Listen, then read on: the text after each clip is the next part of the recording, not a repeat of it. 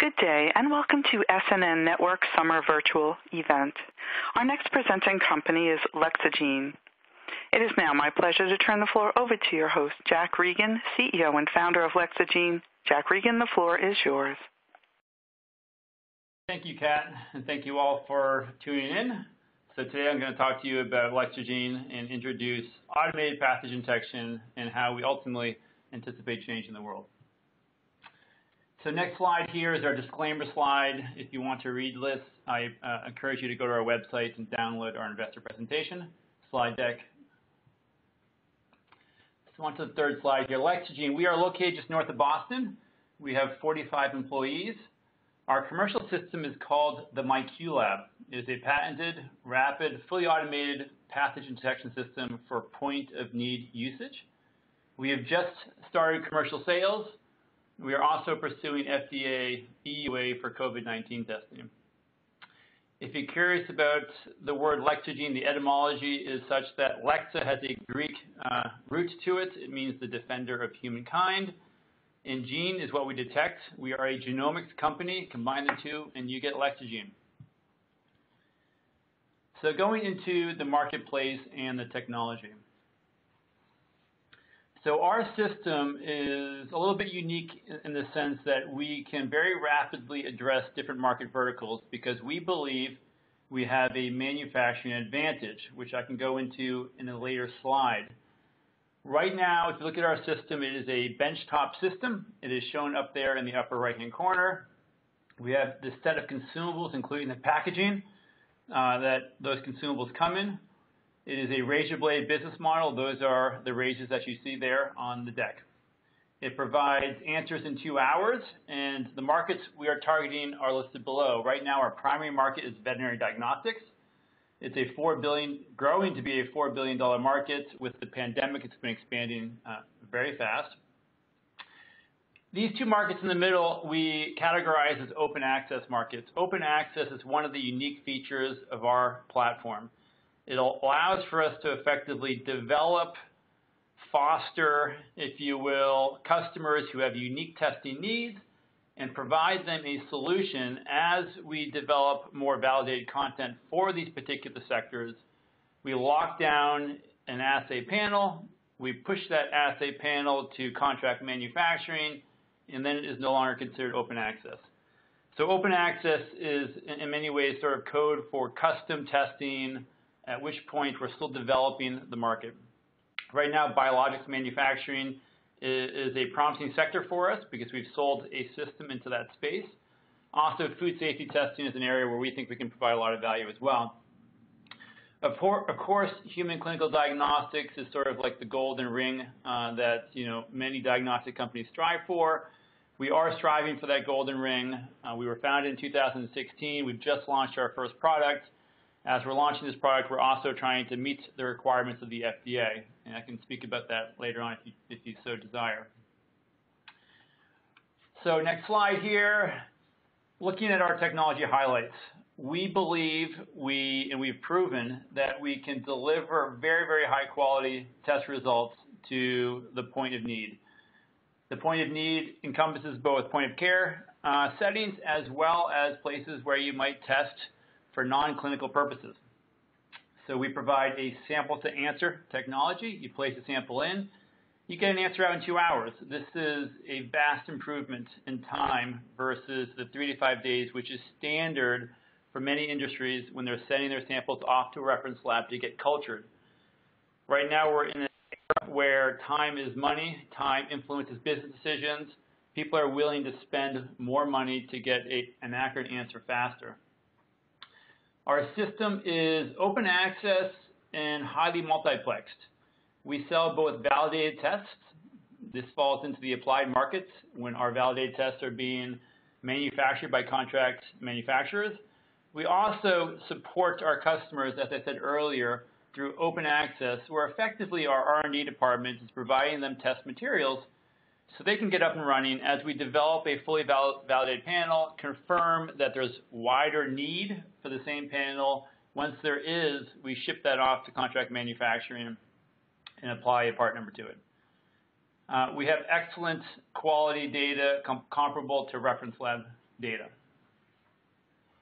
So looking at our first primary market, this company, again, was founded before coronavirus. People often, forget about the history here, but founded in 2016. Our desire was to hit some of these markets which we feel have great potential and are underserved, effectively meaning that there's really no significant competition for in-clinic and infectious disease testing. Looking at the market, we have 32,000 veterinary hospitals in the United States. 18,000 of those have 5 or more staff. And then we have 2,800, which are specifically emergency critical care hospitals. These are the hospitals that really have the amenities, if you will, of a human hospital. They have surgical wards, often MRI machines, X-ray machines, you name it. They're fully staffed 24/7. They house animals overnight. They really pride themselves in offering that specialty care. It is these hospitals which we believe to be a no-brainer to be adopting LexaGene's technology. Of these 2,800, I certainly hope that a significant percentage of those are adopting our technology in the next 2 years. So on to the next slide here. It'll load. So a little bit more into the veterinary diagnostic space and what we offer for the veterinarian. Again, it results in 2 hours versus days. They are used to empiric diagnosis and prescribing a therapy without really truly knowing what's going on. Imagine the veterinarian now has the ability to say, listen, 2 hours, I'm going to know what's causing the infection and importantly, how best to treat it. We're in an era where antimicrobial resistant pathogens are becoming more and more prevalent. As a result, the frequency of pets coming in that need to have their antibiotic changed due to resistance is increasing, and it's contributing to a higher cost of care. It's contributing to, obviously, pet suffering and owner anxiety and obviously hitting their pocketbook hard. So we come in with an option that allows the veterinarian to say, listen, we're going to do a quick test. We're going to do evidence-based treatment, and you're going to get confidence that you're getting the right therapeutic for your particular infected animal. And there's wide enthusiasm for this type of technology in the veterinary space. The market, as I said, is a $4 billion market that is really due to the fact that we have 114 million households that have a dog or a cat. 23 million households adopted pets during COVID-19. So this is a rapidly growing market. Now looking at some of our early data off of the MiQLab, we do syndromic testing. Syndromic testing basically means that the symptoms could be caused by or the signs, I should say, could be caused by multiple pathogens, and as a result, it's harder to diagnose. And we do multiplex testing. We've done a lot of looking at urine samples, and we have excellent data. Our correlation to culture in regards to quantitative measurements is 0.95. Basically what that means is that if you are interested in knowing how much bacteria is there, we are effectively spot on with culture. If you look at our ability to detect the pathogens causing urinary tract infections, we're effectively spot on with culture. Again, this is us trying to bring that reference lab quality test, which is literally a 5 days, sometimes even more, longer, but now into the clinic where a healthcare provider, a veterinarian, can make informed patient care decisions. So the top reasons to visit a vet. If you look at all the reasons for visiting a veterinarian, over 56% of all canine and feline visits are due to potentially a matter that is caused by an infectious agent. The reasons for canine and feline are listed here. Stomach is a primary issue. After that, we have skin and ear for the dogs and urinary tract infections and skin infections for the cats. Right now, in 2021, there's been $32 billion spent on vet care and product sales. And if you are a pet owner, you know this probably all too well. The cost of owning an animal is not insignificant. It is right now estimated in the United States to be between $650 to $2,000 for a dog and a little bit over $600 for a cat. Looking at our value prop again, time. And so time matters, especially when you're dealing with an infectious disease. Also, knowing how best to treat. This is sort of a graphic representation of what happens when you send a sample off to a reference lab. And here in the middle, where you have the red dots representing where the patient sample is collected, shipped to a reference lab, they put it on a petri dish, they have to wait at least 24 hours, they often have to subculture it, then they have to do antibiotic susceptibility testing, and then finally they have to get those data and report a result. It takes about 5 days on average. Meanwhile, that animal could be suffering and experiencing complications if they're not on the right therapeutic, or they could be unnecessarily being prescribed a drug when, in fact, the cause of the symptoms are entirely separate from an infectious agent. So our goal is now to bring the MiQLab, again, a benchtop instrument, into the veterinary hospital, get those answers in 2 hours. You're not changing a prescription. You're giving very directed care and, importantly, evidence-based treatment rather than a best-guess treatment.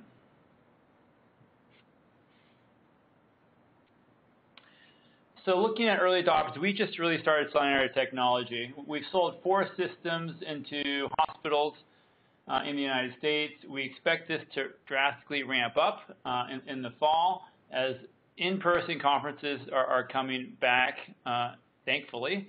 We are attending 3 veterinary conferences this September, 1 in Vegas, 1 in Nashville, and 1 in San Antonio. We're very excited about these conferences, and we do expect good things out of them. I also down below here have a multinational biologics corporation sale. That was actually our first sale. We are very intrigued by this market, and we are developing this market. Off to the right here, you'll see 2 quotes. The latter quote, it's long, I don't expect you to read it right now, but it's from Dr. Pierce. I would encourage you to visit our website. You can view a testimonial from Dr. Pierce, who is a user of our technology, see his enthusiasm for what the technology does and what it means to his veterinarians in his practice, and importantly, the pet owner. We will be, as the year goes by, we'll be obviously posting more sales. We anticipate posting more testimonials. This all will help drive sales as we enter this market.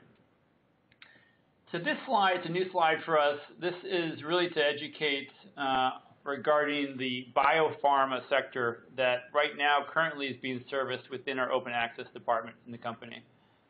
Biopharma is, commonly known for the sector of the pharmaceutical industry that manufactures biologics. Biologics are things like monoclonal antibodies, gene therapy vectors, recombinant proteins, and vaccines. These are the things that are grown, importantly, keyword grown, in a high nutrient-rich environment. And because of that, they're particularly susceptible to becoming contaminated. That contamination is called a bioburden. And there are bioburden testing limits that are assigned based on recommendations from Pharmacopoeia, which says, listen, you can only sell a product that's this much of a particular contaminant, and that is for the safety of the consumer, so to speak, the person receiving the biologic. Right now, this market is $700 million. It is growing very rapidly. It's an area where they are now doing more and more testing. What they're testing is the raw material, the in-process testing as they're scaling up the size of the bioreactor, the final product, as well as environmental testing to make sure that their plant is clean. Things that they're looking for. Again, many of these things sometimes can cause human illness, but often do not. Mycoplasma implicated in causing human illness is a big, big concern. It is something that is very widespread, very hard to detect.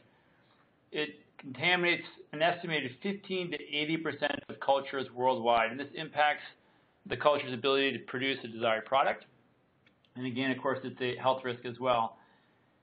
The current testing recommended protocol by Pharmacopoeia is a 28-day protocol. The market for this alone is expected to exceed $1 billion globally by 2025. Cutibacterium acnes, this is what causes acne. It often, people working in these facilities can unintentionally contaminate a culture. It takes 14 days to culture. So if you go to a contract manufacturer and say, listen, we have a test that can return results in 2 hours, they're very excited about this, the fact that it's automated. So we have issued press releases on both of these. We have our current customer using them. We are in constant communication with this customer, really looking to expand the panel. Off to the right here, I have some other common culprits that are bacteria, viruses, fungi that can cause contaminations in their facilities that they want to test for, not only want to, but are required to test for particular products. And so they are looking to streamline their testing, to have it all done at once, to get away from culture, where culture requires specific culture conditions for each target, and instead to rely on genomic amplification, which is extremely sensitive. The the contaminants that have asterisks next to them are tests that we've already developed at LexaGene, and we are working to, if you will, complete a panel, which we think we're going to lock down and push off to contract manufacturing. At that point, we have a true product to sell, and it's easier for our sales staff to go in and pitch the technology to potential customers.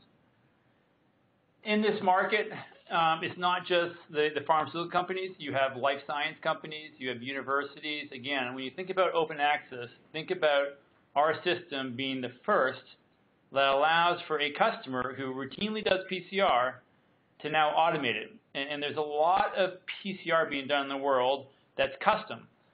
And our system is effectively a genetic analyzer. It is microfluidic. It easily accepts reagents that the customer provides themselves if they so choose.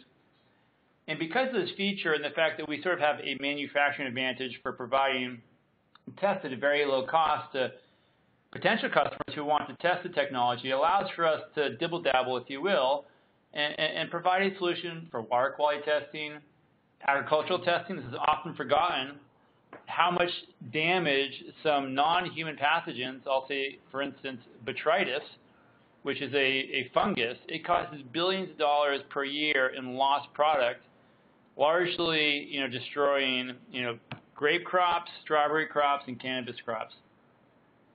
So for us, we've demonstrated before we can easily detect botrytis. So as we go out onto the market, we're going to be tapping these different industries, including biothreats. We have a press release recently about biothreats. And ultimately, even though ironically here we are in a pandemic, this technology is ideally suited to helping, stop a novel pathogen from spreading if you have systems in the field and you can rapidly configure it using the open access feature to detect a new strain such as the Delta variant or the Lambda variant, etc. The Delta right now is obviously the horses out of the barn, but as new pathogens come up, the idea is getting this system in place, rapidly doing identification, contract tracing, and successful containment. So on to the company financials. As I mentioned earlier, we do have a recurring revenue stream. We have these consumables. There are two features of these consumables which we think are important to mention. One, we separate out the chemistry from the single-use disposable. In the upper right-hand corner here, you'll see a hand holding a small cartridge, which is being slid into the MiQLab. That is made up of basically a clamshell of plastic with a couple filters in it and a gasket. Very low cost, no chemistry. Because there's no chemistry in that, it's very low cost to manufacture, very simple to manufacture. Down below here, we have what we call our assay panel. Those 9 little wells at the top of the assay panel hold microcentrifuge vials into which you place PCR tests. These are the tests for, say, E. coli, salmonella, streptococcus, etc., that allows the instrument to screen for what you intended to screen for. It's very easy to mix and match those to meet the customer's needs. Importantly, it's low cost to fill those, and it will ultimately allow for us to have, at volume, very favorable profit margins for this technology. And as that last slide said, we can do up to 27 unique tests per sample screen. So again, looking at LexaGene here in the share structure, we have almost 120 million shares outstanding, 25 million warrants and options outstanding. Our current valuation is at $55 million. Pardon me. So the team, very proud of the team we have here. We have on the top row, upper management at the company. The bottom row is our board of directors. Collectively, we have a lot of experience that we are leveraging to make the best decisions possible for this company. The bios of these individuals, as well as the bios of our scientific advisory board, are available on our website. I encourage you to look into the quality of the people that have joined LexaGene. And again, we're leveraging their expertise to push this company forward as quickly as we can. So our future, right now, the number one thing we're doing, not number one, but the important thing to mention here is building brand awareness is extremely, extremely important. Some of you on the line possibly have been following LexaGene for years. You've been following us as we've developed from an R&D company to one that's supporting, manufacturing, marketing, and sales. But for the vast, vast, vast majority, like 99% of veterinarians out there, they have never heard of LexaGene. And so our sales staff, excited to join LexaGene, excited to sell this product, they are going into veterinary hospitals when they can, given the fact that we're in a pandemic, getting an appointment, and the number one question out of the veterinarian's mouth is, who is LexaGene? We've never heard of LexaGene. So we are making a big push this fall. We'll be attending 3 conferences in the veterinary space, as I just mentioned, in September. And we're also doing social media pushing, getting our name out there so that these veterinarians are seeing and recognizing the name more frequently. We're doing digital advertising, print advertising, and of course, lead generation.